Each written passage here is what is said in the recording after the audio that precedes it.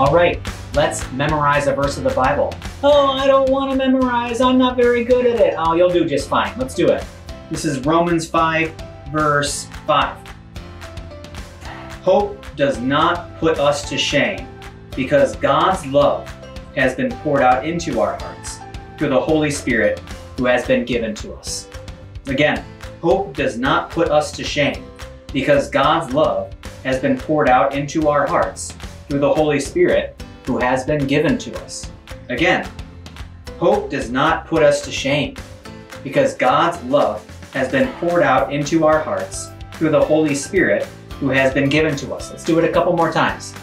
Hope does not put us to shame, because God's love has been poured out into our hearts through the Holy Spirit who has been given to us.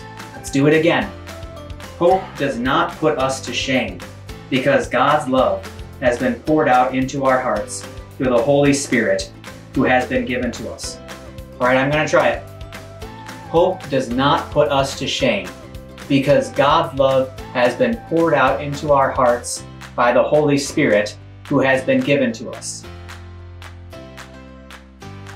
It's through the Holy Spirit instead of, I think I said by the Holy Spirit, but I pretty much had it. I had memorized this several years ago, this verse, but this was it's been a while, so it was kind of new for me. Let's do it. Let's just say it one more time. Hope does not put us to shame, because God's love has been poured out into our hearts through the Holy Spirit who has been given to us. God bless.